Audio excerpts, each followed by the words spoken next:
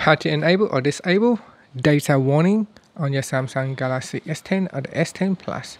So with mobile data warning, when your phone reaches a certain amount of data, it will warn you that you have used a lot and you need to slow down, otherwise you might overuse and end up paying a big bills.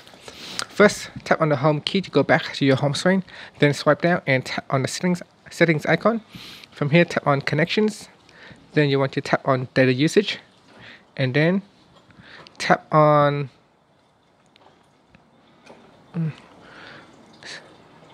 billing cycle and data warning.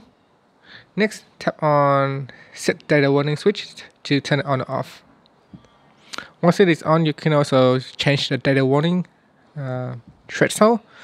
By default, it is set to 2 GB, but if you have a monthly of say 10 GB or 20 GB, you can change these limits. And that's it. Tapping on the home key to go back to your home screen. Thank you for watching this video. Please subscribe to my channel for more videos.